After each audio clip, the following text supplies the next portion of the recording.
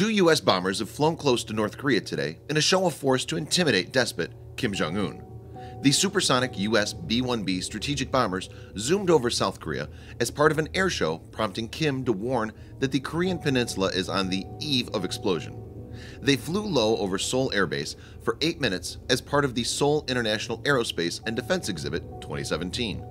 The first bomber was escorted by 2 South Korean F-15K fighter jets and flew as low as 450 meters above the ground before exiting to the west. The second flew even lower, just 150 meters above the base. The bombers took off from Guam's Andersen Air Base earlier in the day before entering the skies of South Korea. The flyover comes 11 days after 2 B-1B bombers carried out surprise nighttime exercises over the waters off South Korea's east and west coasts in a show of force against North Korea. As the situation heats up, Defense Updates looks at 5 weapons, absence of which makes North Korea handicapped in case of any conflict with the US.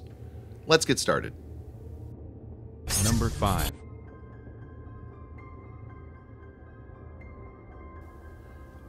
An Airborne Early Warning and Control (AEW&C) system is an airborne radar system designed to detect aircraft, ships, and vehicles at long ranges and perform command and control of the battle space in an air engagement by directing fighter and attack aircraft strikes. AEW&C units are also used to carry out surveillance, including over ground targets, and frequently perform C2BM command and control battle management functions.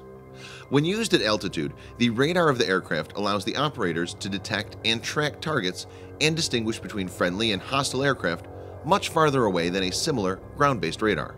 Like a ground-based radar, it can be detected by opposing forces, but because of its mobility, it's much less vulnerable to counterattack. AWACS are force multipliers as they evade much better situational awareness and hence will be missed heavily by the North in case of a conflict. Number 4.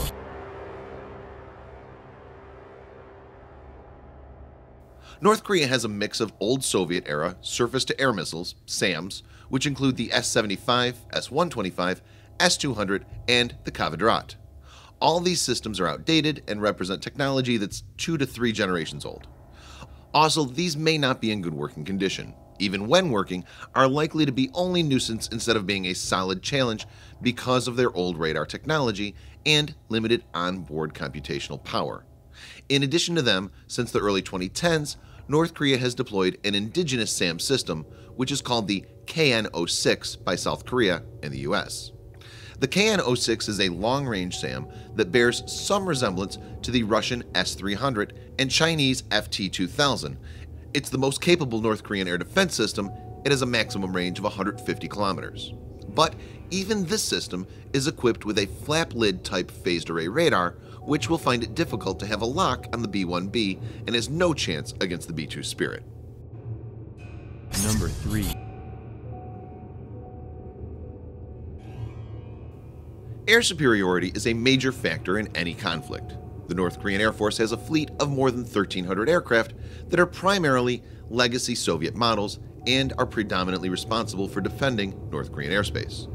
The overwhelming majority of Pyongyang's arsenal is made up of 1950s and 1960s vintage machines, which even includes Chinese derivatives of very old fighters like the MiG-17 and MiG-19. The MiG-29 is the Korean People Army's Air Force's KPAF most modern fighter, and it operates approximately 40 of these.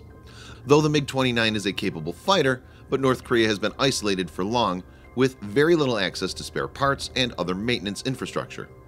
Even for many developed countries, the actual availability of fighter fleet tends to be about 70% of total strength.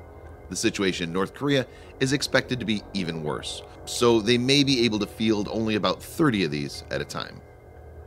Also, we must have to note that fighter jets are platforms and their effectiveness depends largely on the weapons they carry. With little to no access to foreign air-to-air missiles because of sanction and no in-house designs, the MiG-29 is equipped with old weapons technology. Number 2.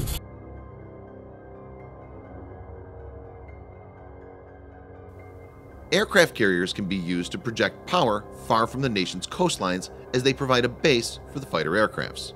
The United States has 11 large nuclear-powered fleet carriers known as supercarriers, carrying up to about 80 fighter jets each. These largest carriers in the world, the total combined deck space is over twice that of all other nations combined.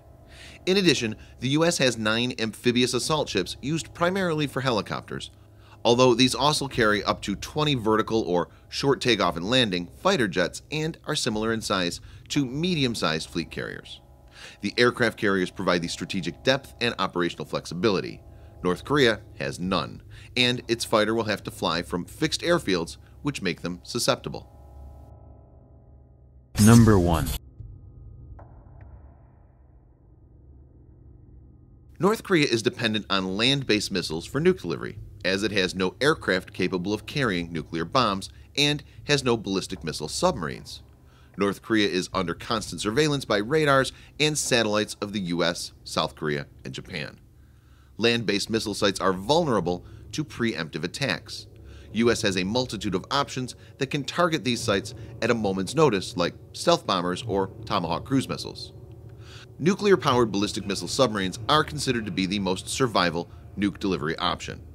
Their ability to stay underwater is restrained only by human endurance to stay underwater.